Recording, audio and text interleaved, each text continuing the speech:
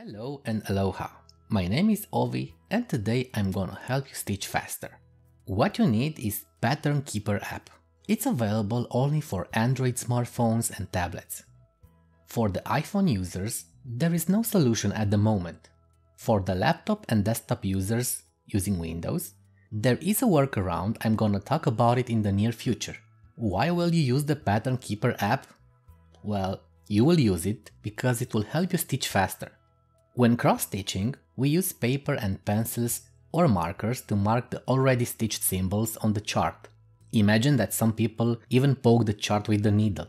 In this tutorial, I'm gonna help you install the Pattern Keeper app. These steps are identical for smartphones and tablets. Remember, both smartphone and tablet must run Android. If you don't know if your phone or tablet is compatible, you could try and see if you have a Google Play or Play Store icon on your screen.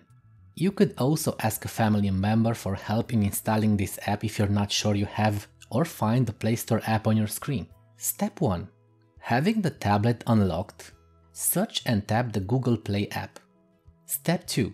In the upper search field, write Pattern Keeper. A suggestion may appear and you can tap on it. Step 3. Be sure you reach this page, Pattern Keeper Stitch Progress Tracker. Step 4. Press the Install button and wait for the installation to finish. Step 5. After the app is installed, you can press the Open button in order to open the app. You can also find it on your screen and open from there. Step 6. Having the app open, click Accept in order to agree with the license terms. The message shown here says you could fully use this app for 30 days without any limitation. After using it for 30 days, you must buy a valid license, pay it only once in a lifetime, and it's no more than $10 I think.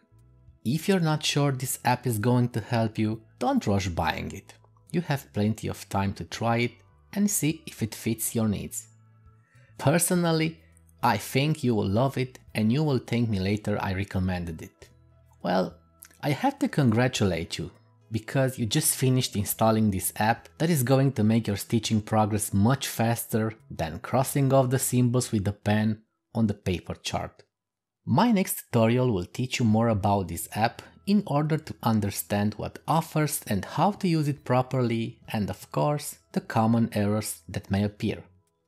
Please like and subscribe to my channel in order to be notified about the new upcoming tutorials from the cross-stitching world.